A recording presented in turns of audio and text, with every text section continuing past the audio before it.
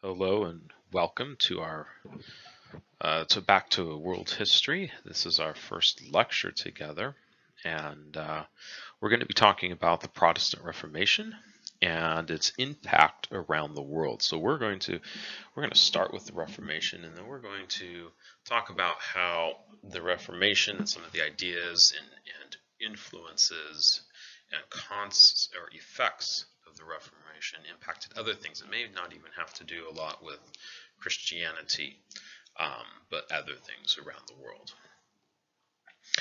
Friday, you watched a crash course on the Renaissance. The key things I want you to remember from that coming into this lecture is that the Renaissance is centered in Italy, and it makes Italy an important point of power, a center of power in Europe.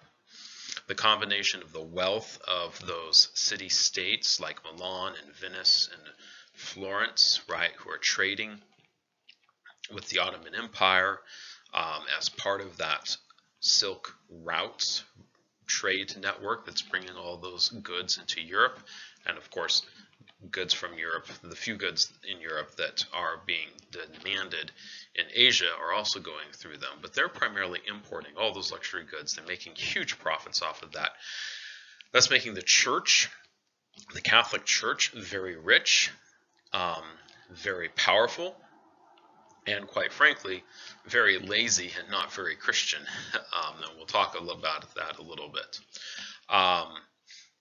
And so the rest of Europe is not necessarily appreciative of the growing wealth and power centered in Italy, either the city-states or the church, the Catholic Church centered in Rome. And that is, as we've already talked about, why some places like Portugal, England, the Netherlands, etc., they are interested in bypassing Italy and having direct connection to Asia for trade.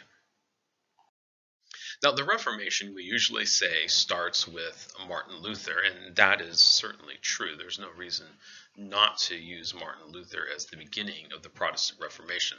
There are a couple things that happen in Europe. There are a few people who attempt to make changes to the Roman Catholic Church prior to Martin Luther, and they have limited success, right?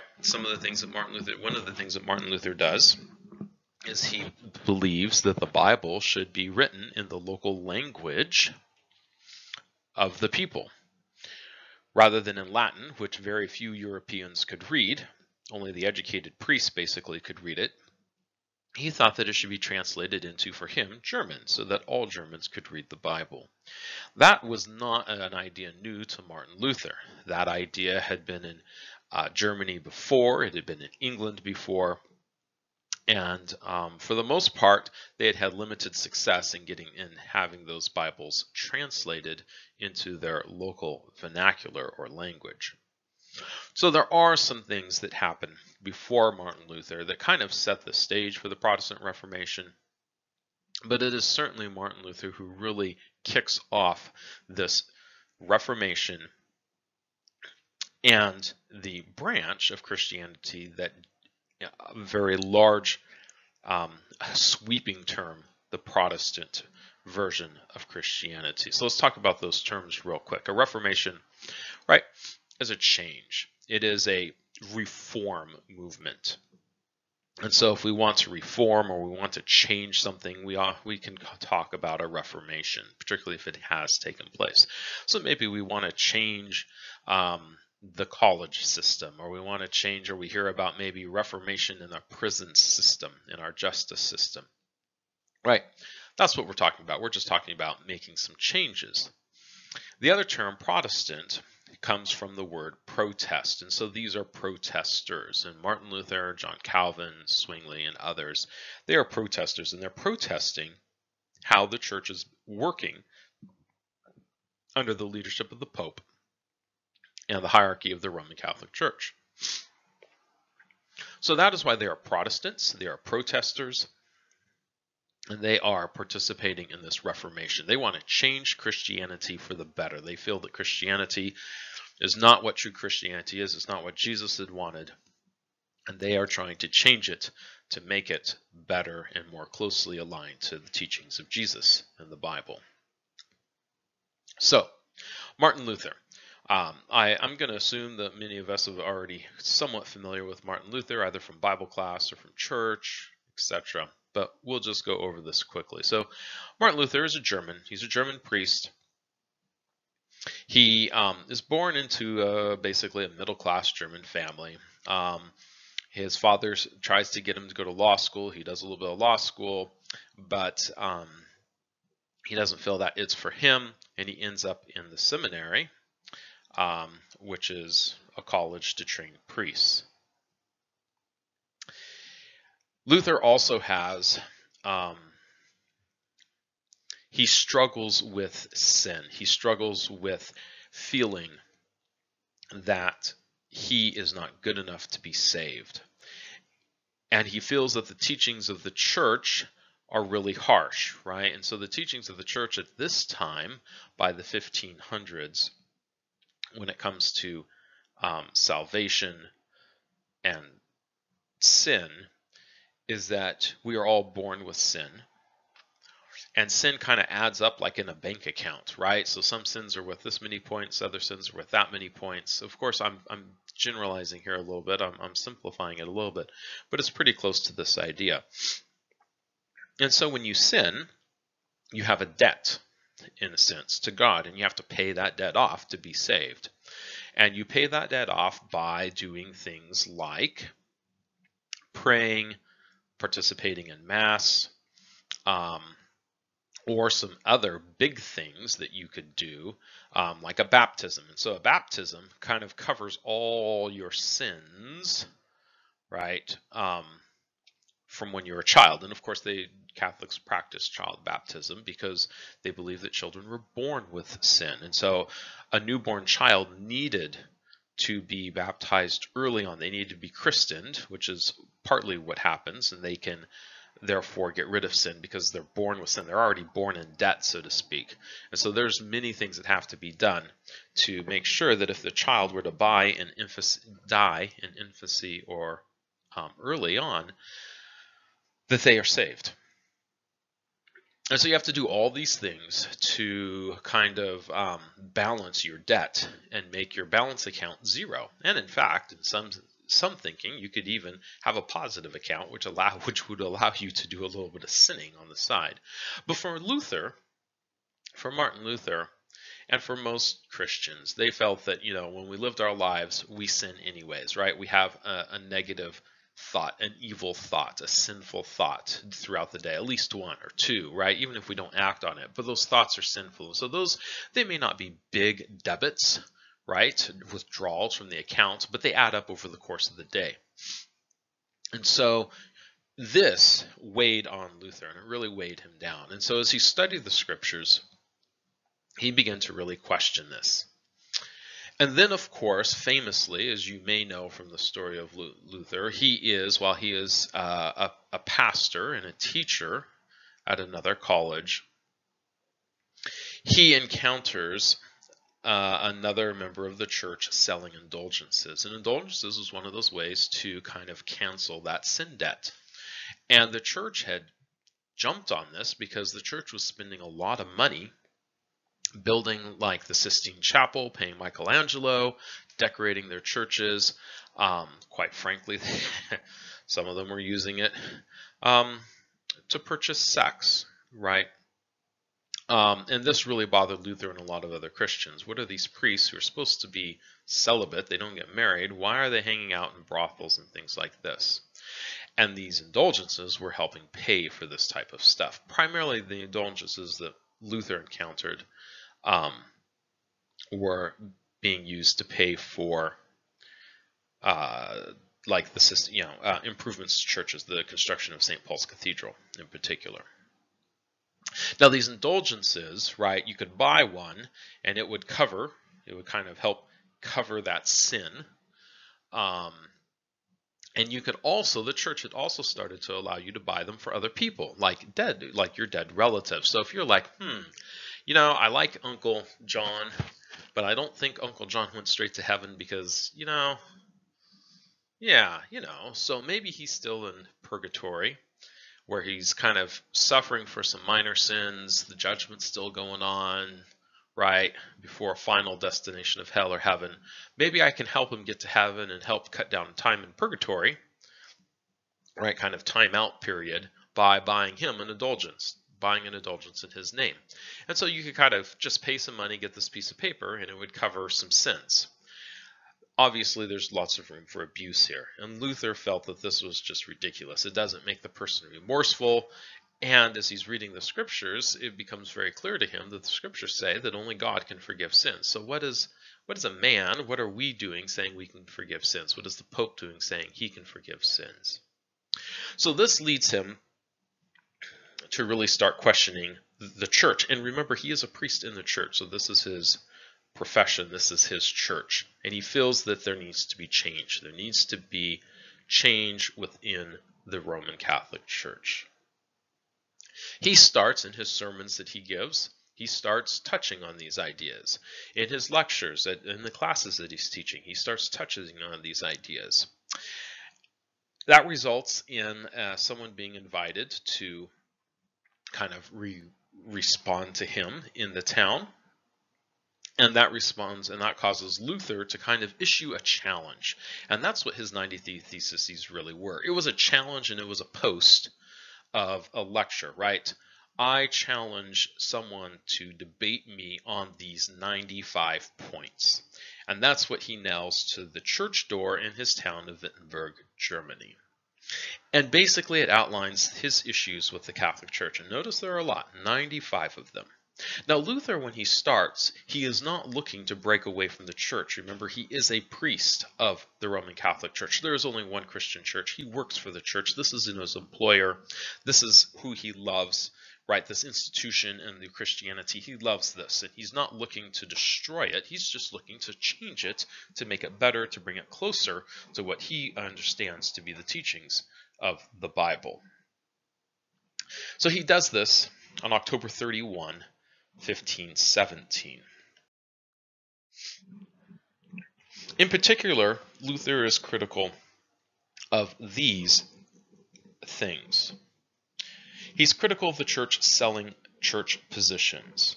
So, in particular, the higher up positions within the church, like bishops, these are positions that could be purchased. So rich families could simply purchase these positions. And in fact, some of the families of Italy were well known to purchase bishops or cardinalships, and even the Pope, right? The voting for the Pope by the cardinals was often influenced and bribed by people paying other people off. And so we have some popes who are made popes because their families, or they, buy the position. The selling of indulgences, I already talked about that. These certificates that are issued by the church that reduce or cancel punishment for a person's sins. The luxurious life of the popes and other members of the church, and the corruption and immorality of some clergy, particularly those in Italy. And it became a well-known secret, which of course is never a secret, right, of the type of corruption and immorality that these clergymen were participating in. And I already mentioned that. So Luther's critical of these. Luther, again, is believing that the Bible calls us to a holy life, to a life of love, a life of grace, but a life that is holy. In particular, Luther believes that salvation comes through faith alone, not through anything that man can do, that the church can do. It comes through a personal faith in Jesus. God's grace is freely and directly granted to believers. That directly granted is another key idea within the Roman Catholic Church, particularly at this time. It was believed that God's grace was given to the Pope. The Pope then gave some of God's grace to the bishops and the archbishops and the cardinals, who then gave it to their local priests, who were then able to give it to individuals. And it was grace that covered sin and kind of canceled out that sin debt. Right, so all these things like indulgences and a baptism and a marriage that's blessed by priests and so on, these actually were ways that grace was given to an individual. Martin Luther says no. Grace goes straight from God to you. There's no in between. The other thing that he was strongly argued for was religious authority of the Bible, that there was only one religious authority, and it was the Bible, as interpreted by the individual, not the Pope or the church leaders. Again, the Bible at this time, the only official Bible, the only legal Bible is written in Latin, right? Most people can't read Latin, so they have to. It forces them to rely on their local priests, their local clergy, to interpret the Bible to them, tell them what it says, right? And therefore, they can't read the Bible themselves. And basically, that means that the Pope and the church leaders become the religious authority and not the Bible. And Luther says, no, the Bible's clear. I feel it's clear that everyone should be reading the Bible for themselves, because the Bible is the sole source of authority. Sola scriptura, if you know that phrase.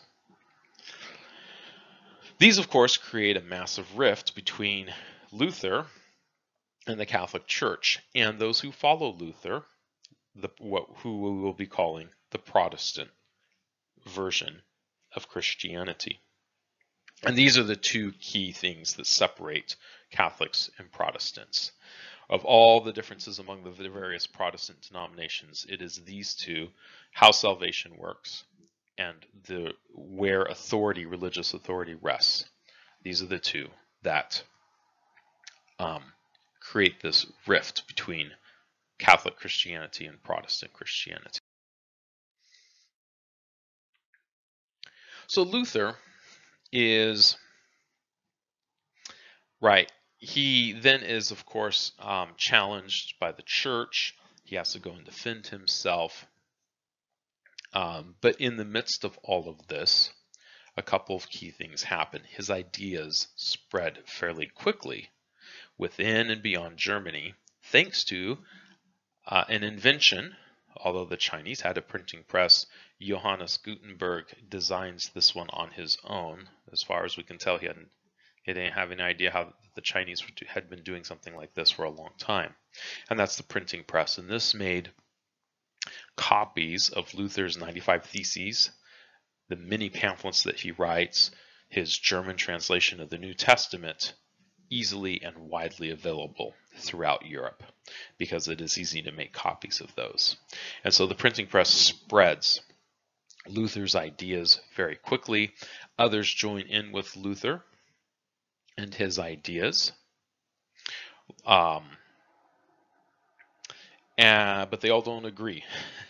They all disagree on something. And so the Protestant movement ends up being a whole bunch of different Protestant churches, like the Lutheran Church, who follow Luther the most closely, the Calvinists, who follow a man named John Calvin, the Anglican, which is the Church of England, the Quakers, the Anabaptists, the Puritans, and it goes on and on and on. And so there's a whole bunch of small little Protestant churches, and the Catholic Church remains the large church. But Europe gets split. So this Protestant Reformation splinters Europe into Protestants who don't all agree and the Catholic Church. Here we can see kind of how this splintering takes place and the spread in our first map over here. This one here. Excuse me. We can see that purple is Catholic. Green is the Ottoman Empire, which is technically Islamic, but within the Ottoman Empire there are still a lot of Eastern Orthodox Christians. We can see the Protestants, which are kind of that golden rod color. So places like England and Sweden and Norway. And you can see part of what we call Germany today, but at the time was called the Holy Roman Empire, right, is Protestant. And then we have some areas where it's kind of a mix, where the Protestants are not dominant, but there's enough to make note of it. And so that's in places like Poland, Bohemia, around Vienna, right, the south of France, etc. So we can see this fractures Europe, right? So Europe is already in competition over access to Asia and the trade with Asia, right? England, Spain, France, Denmark, which is the Netherlands, they're already in competition. And now here's just another thing that divides Europe and reinforces that each small little part of Europe, England, Spain, France, Denmark, etc., need to continue to kind of go it on their own.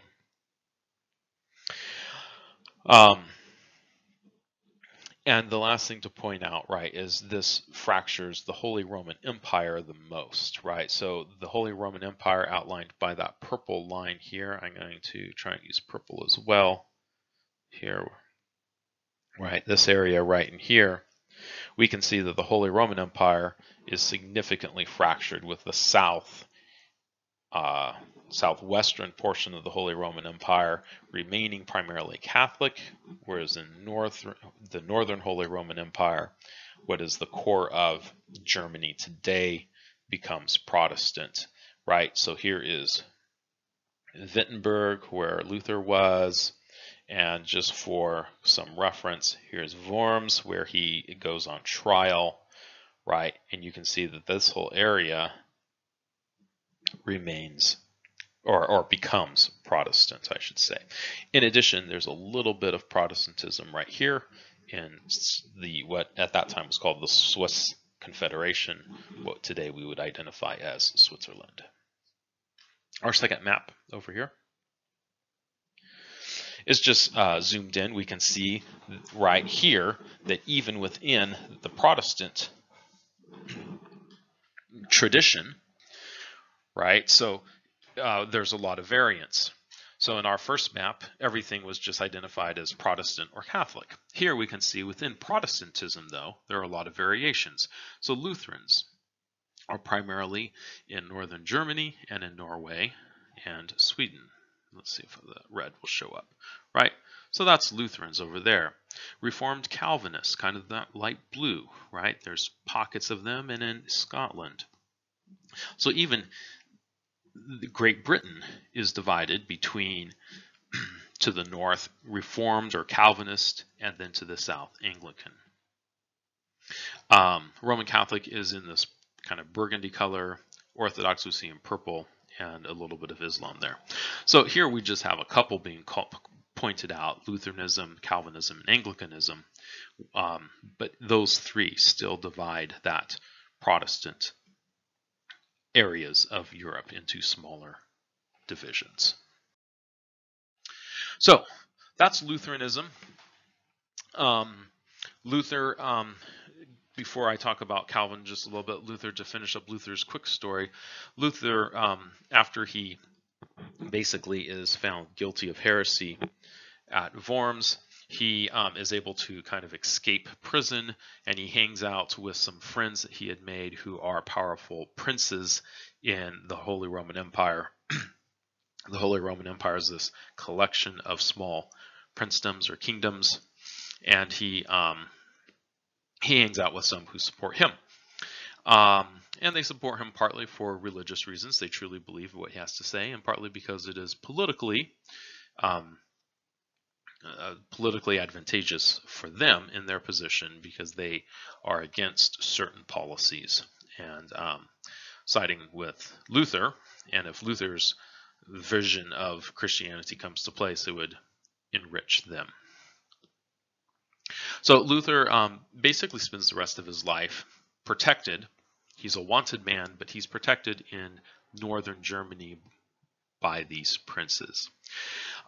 Lutheranism becomes, again, the dominant Protestant religion in northern Germany, and then into Norway and Sweden.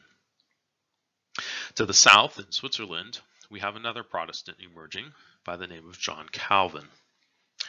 He teaches similar to Luther, right? He believes grace is given directly to the individual. He also believes that the Bible should be in the vernacular of the people. But he also, his unique teaching is predestination. Predestination in its basic form is that God has determined the fate of every person before they're born. So God already knows, and well, I should say God has already determined who is saved and who is not saved even before they're born. That is different. To note that that is different than God knowing if you're saved, if you're going to be saved or not in the future.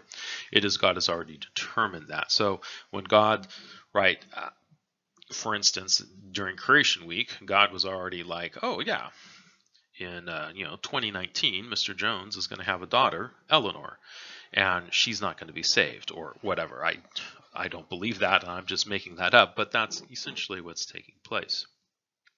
The thing is that people don't know if they are saved or not. So they have to live their life as if they are saved. And people who are saved live a particular life. And John Calvin was very particular and very clear about the specific things that a saved person would do and how you could, therefore, by their actions and how they live their life, you can kind of tell if they're saved or not. So this is actually ends up being a very structured, a very rigid,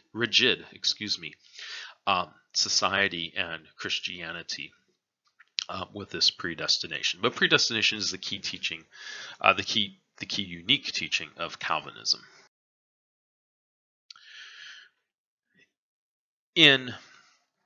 Primarily in France, there's another group of Protestants that emerges called the Anabaptists. Now, the Anabaptists are often have been seen by the Adventist Church as a great, as one of our forefathers in Adventism, right? They start preaching certain Adventist beliefs that make Adventism unique in Christianity and in Protestantism. And we trace some of those back to the Anabaptists. The first one that I've listed here is not necessarily one, but it is that is one that is the Adventists have embraced, but it is one that Anabaptists traditionally have embraced, and that is denying the authority of local governments. So members of the Anabaptist Protestant movement refused to hold office. They refused to bear arms. Now that one sounds kind of like Adventism. Or swear oaths, which actually Adventism has played with as well in its history. What kind of oath do we swear? Right? Mrs. White and even the Bible advise us not to swear oaths. And so for instance, some Anabaptists have said, well, that means that right in a courtroom, when you're asked to put your hand on the Bible and put your left hand on the Bible and put your right hand on the Bible and raise your left hand and then solemnly swear to tell the truth, that you wouldn't do that. You would do something else, not to swear an oath.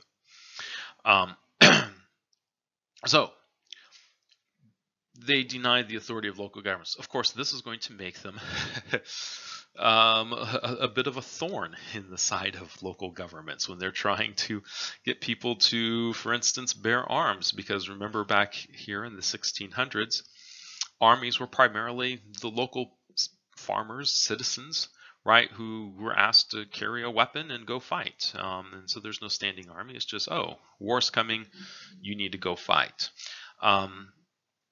Holding office, not as big of a deal, but swearing oaths, again, another big deal, particularly in the judicial system. And so this marked them as unique. This marked them as separate from the rest of society. And primarily the Anabaptists, again, are in Switzerland, and even more predominantly in southern France. So many of them end up living separate from society. They viewed the modern world as sinful, and they needed to remove themselves and live in their own communities under their own social structures because they were trying to be sinless.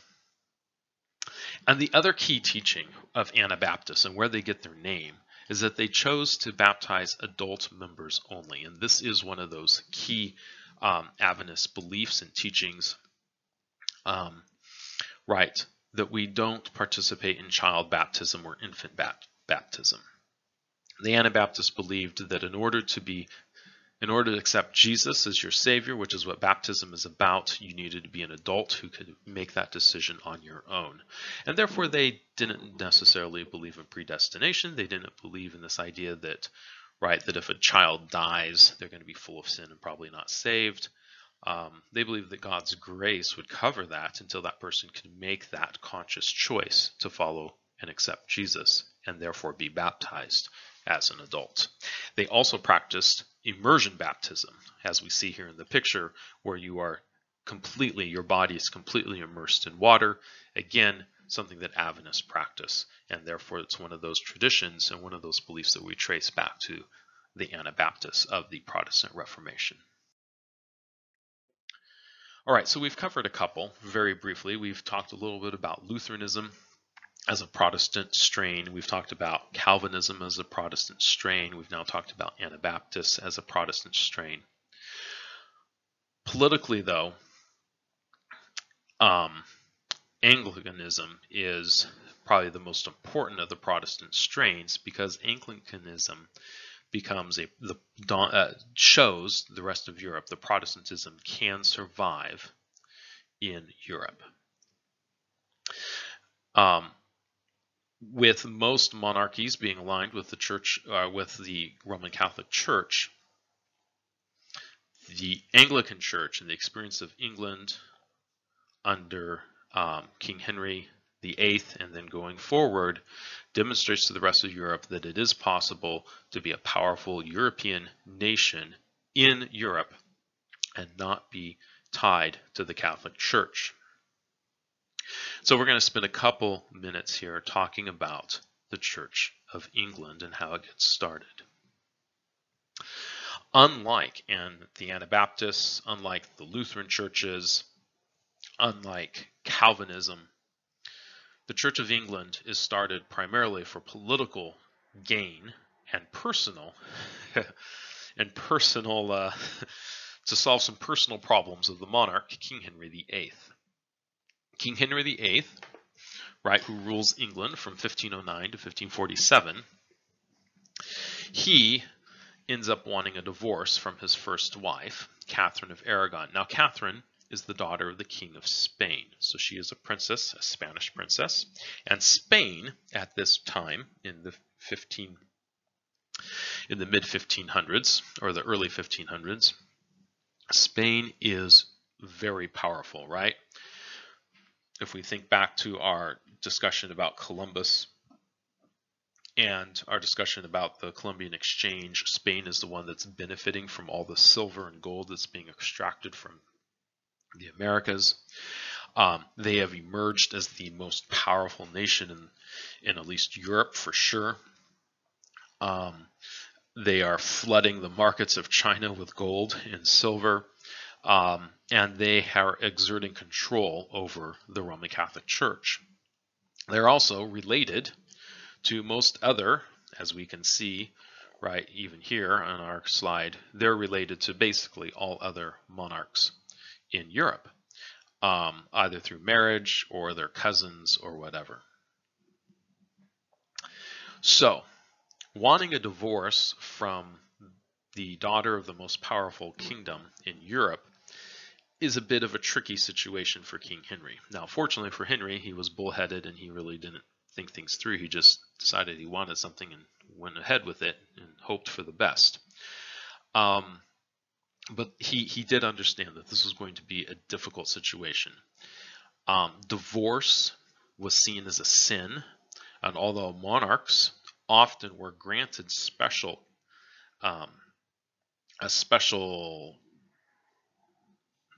basically they were granted special privileges by the church and granted divorces pretty much when they wanted to, it technically was not something that should happen. Divorce was seen as a sin.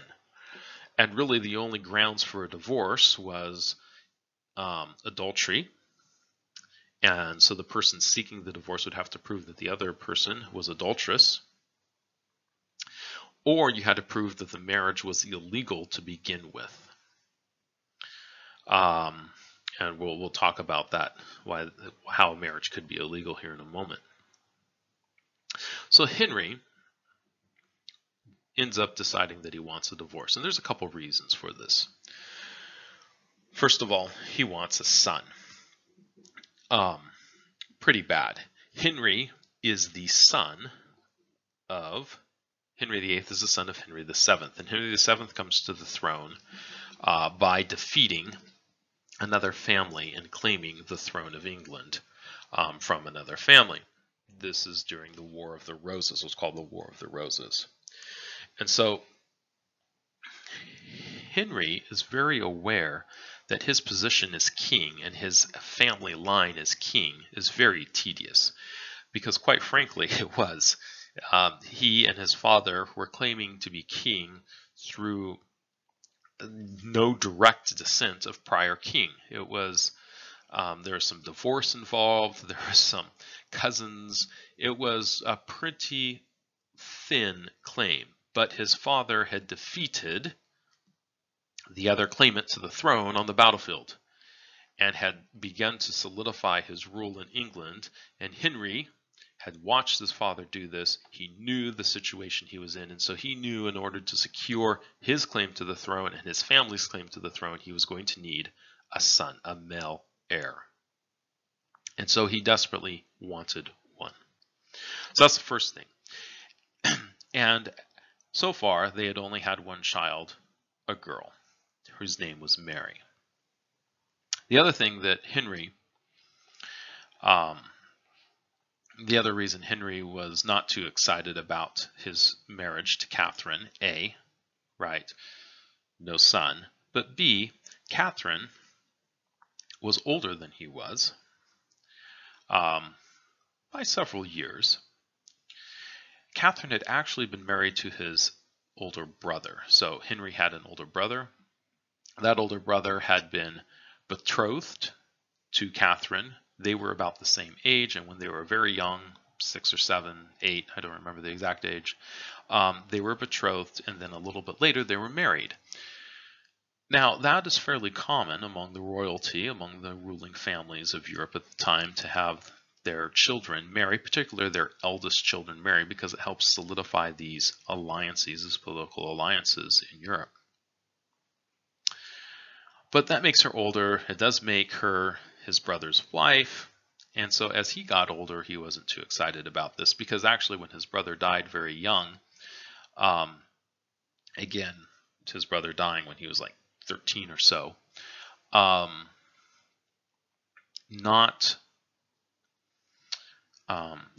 then Henry's parents, his dad, and then Catherine's parents, they agreed that the two of them will get married. And so he didn't have much of a say in it. She was older.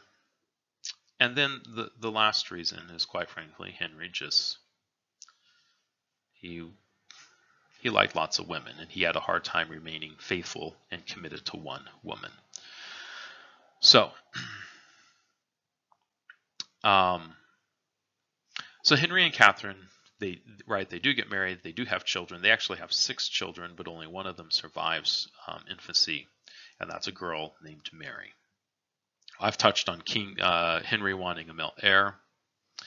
I touched on Catherine being too old, right? And so this plays into, well, maybe she's too old to give me a son. As they've already had 6 children, 5 of them dying, now he's starting to think, well, maybe I need a younger woman.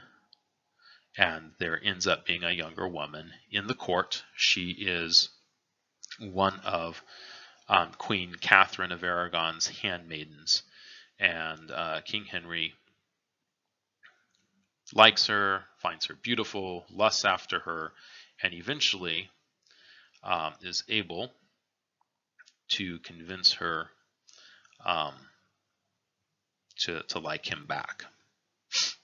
So Henry says, okay, so here's the plan. I'm going to divorce Catherine, and I'm going to marry Anne Boleyn, this person that he's fallen in love with, or at least in lust with. Well, the Pope, who's related to the King of Spain and doesn't want to, anger the King of Spain, refuses the divorce. This angers Henry, as we might imagine.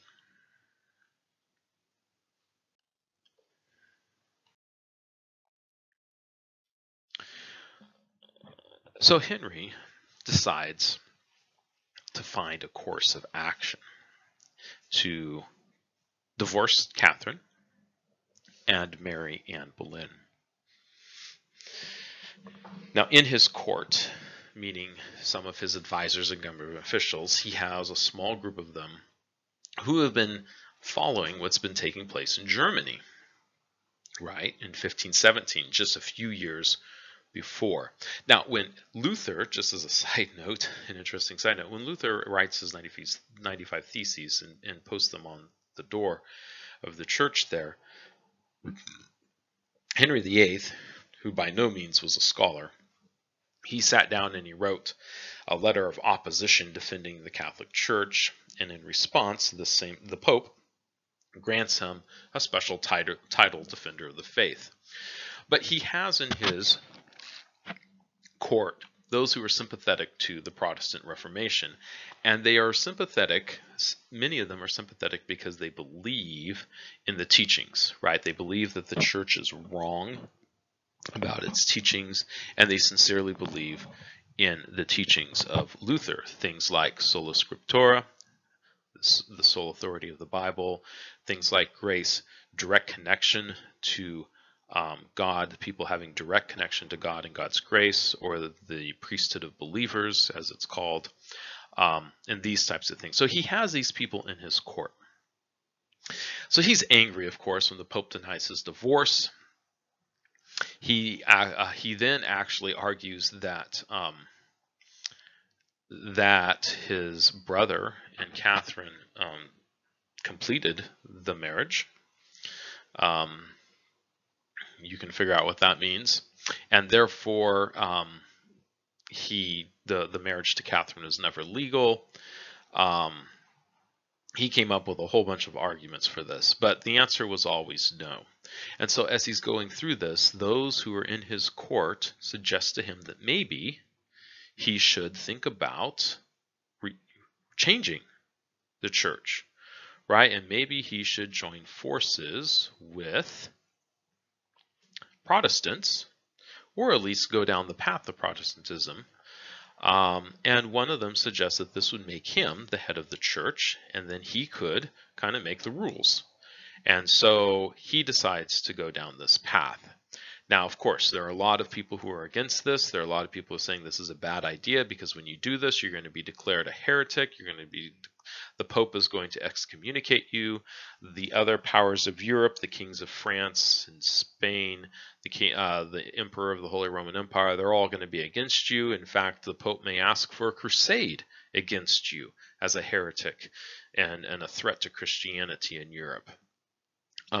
But Henry decides to go along with this, and he likes the idea, of course, that this is going to get him a divorce from Catherine, and therefore he can marry Anne. Now, he needs to marry Anne so that his son is legitimate, right? Legally legitimate, and therefore can be the next king. So they do this. He makes himself the head of a new church in England called the Church of England. We also call it the Anglican Church. But Henry, a man of tradition, and again, he's doing this not because he sincerely believes that the Roman Catholic Church is wrong in all of its teachings about Christianity. He just believes that in this case he didn't get what he wanted, and therefore he made a new church so that he could get the divorce he wanted. So the Church of England, particularly early on, looks almost exactly like a Roman Catholic Church, right? The services are the same, the words are the same, very little changes. So most of the Catholic practices and traditions are kept. The only difference is now the king, Henry VIII, is head of the church instead of the Pope in Italy. He does have some supporters of the old religion, the Catholic religion, killed.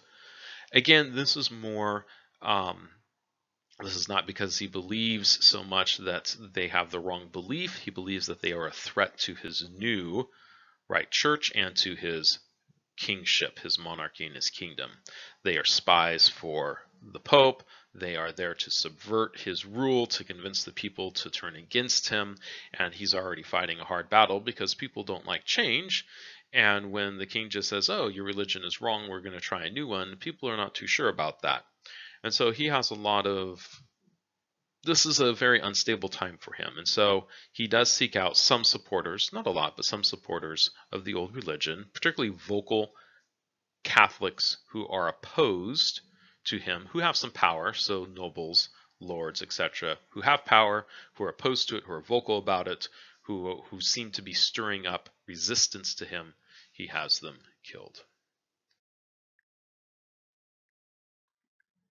So Henry has his marriage to Catherine end in a divorce. The church then blesses his marriage to Anne, and Anne gets pregnant with a girl. She's born, they name her Elizabeth. But after that, Henry is a little anxious that another child doesn't come. He also believes that Anne has had an affair with someone else. And so he moves on again. And now, since he can decide if the divorce is legal or not, according to the church, he ends up marrying 4 more times. He only gets one son out of all these marriages, and that son's name is Edward. So he now has 3 children who have survived through infancy. He has Mary from Catherine, he has Elizabeth from Anne, and he has Edward. Edward is a son, and so Edward becomes king when Henry does die. Now, Edward, unfortunately, Henry dies when Edward is quite young. And so Edward comes to the throne in his early teenage years. He is a sickly boy, and he dies after about 5 years on the throne. Edward is raised, again, his mother is not in the picture for very long, so Edward is raised by a group of advisors, government officials to King Henry, and it happens to be that those government officials are very Protestant in their thinking, and they feel that the church, now that the church in England has broken from Rome, the church needs to move and teach and embrace the teachings of people like Calvin and others and become a much more radical and much different looking church than simply a church that looks just like the Roman Catholic Church, but the head is the English monarch instead of the Pope. So he's raised with that group, and so when he comes to the throne in his early teenage years, he moves his advisors and him move the church in that direction. And so they start doing things like breaking out the stained glass windows, taking out the organs, getting rid of all the fancy looking stuff in the churches. And the churches turn from music and stained glass and something that is maybe enjoyable for the common person, at least there's lots of visual stimulus, to a very boring quite frankly, a very boring gray building with 2-hour-long sermons and some music at the beginning and the end, rather than all the pageantry of a Catholic service. Not particularly popular, and it does mean that people who oppose this move are executed. But again, Edward only lives for about 5 years once he becomes king. He had been a very sickly boy his whole life, and he dies. This creates a bit of a problem. Who is going to succeed Edward? Is it going to be Henry's eldest daughter, Mary, who had been in Spain, Once the divorce with Catherine took place, Catherine took Mary and returned to Spain and raised Mary in Spain. So she's raised a Catholic, and she is closely tied to the Spanish throne. Or are they going to perhaps turn to Elizabeth, who is younger than Mary? Or do they need to find another boy, maybe look for a cousin or something like that? There's a lot of discussion, but the consensus emerges that it will be Mary who will be the next monarch of England. So she is crowned queen. This, of course, is a problem. She is Catholic. So we have a Catholic queen in charge of a kingdom that has a church that is no longer Catholic and that is under is under threat from the rest of Europe because they're not Catholic. So the rest of Europe and the church thinks this is a great idea. Catholic queen, she's going to return the church to the Church of England and return it to the Roman Catholic Church, to the Universal Church. And this little experiment in a Protestant church in England is going to end. She seeks out all those who were Protestants, particularly those who were vocal and visible, and she executes them. Again, she's not the only one who does this, right? Her brother had done some of that. Her father had done some of this as well. She, though, because she is Catholic and she does not succeed, right, long term, she picks up the nickname Bloody Mary for everyone that she executes. But again, that's probably an unfair nickname. Although she did kill she did kill more than her father or her siblings. It wasn't like she killed hundreds times more. Excuse me. Sorry. It wasn't like she killed hundreds times more than her siblings or her father. But she does pick up this name, Bloody Mary, for the executions that she carries out in an attempt to restore England to the Catholic Church and to root Protestantism out of England. She dies after only about 5 years of being queen. Again, this throws England into a bit of chaos and a conundrum. What are we going to do? But Elizabeth, the youngest daughter of Henry, is crowned queen.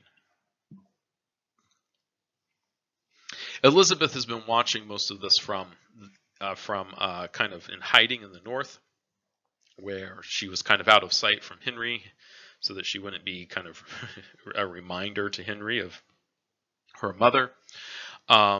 She also was there when Edward took the throne, again, so that she wouldn't be seen as a threat, and she kind of ducked her head and was able to, although Mary, her sister, did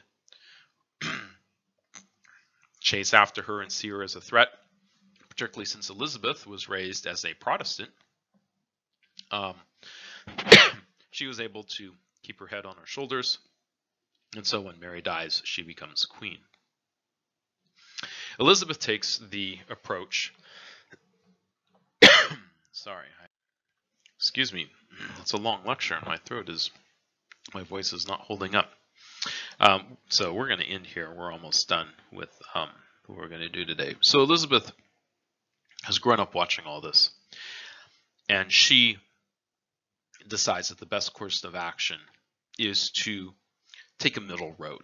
She personally believes in the teachings of the Protestants, right? She believes that the church should be more open to the individual people being able to read the Bible, right? That although the Eucharist is a good tradition to practice, just like Adventists practice communion, that's our version of it. We don't think anything actually happens. It's just a symbol. She believes that as well, so it's an important symbol to keep. But it actually doesn't do anything, like at the time, the Roman Catholics taught that the bread actually turned into the body of Christ when you put it in your mouth, and the wine actually turned into Jesus' actual blood through some transformation, right? So she doesn't believe those. So personally, she is a Protestant, but for her rule, she decides to take a middle-of-the-road approach. Traditions of the Roman Catholic Church will remain. Many of them will remain, so that people feel like they're still worshiping the way they have been, the way their parents have been, the way their grandparents have been, right? The way the English have been worshiping for hundreds of years. But some of the key teachings are going to change. And so it's going to be a middle of the road. There are going to be those who feel that a middle of the road approach is no good, and they're going to end up being called Puritans and radical Protestants. They want to purify the English Church of all of its Catholic elements. There are going to be those who feel that the church needs to return to Rome, like what Mary had proposed. And so she's going to have opponents on both sides. And Elizabeth also executes people who are opponents to her. Again, typically those who are the most vocal, those who are the most visible, those who go too far in questioning her authority and power. So she finds this middle road, and it actually pleases most people. She becomes a very popular queen in England. The masses love her. Most of the powerful lords and nobles, a majority of them support her. She is a great politician in giving people what they want, keeping as many people happy as possible in all realms, including their religious beliefs and practices in Anglicanism, which is what it comes to be called, the Church of England. It comes to be called Anglicanism. With that, I'm going to show you our slide where we're going to pick up. For the next part of lecture, we're going to now look at what this means across Europe in the form of religious conflicts. But for now, we are done.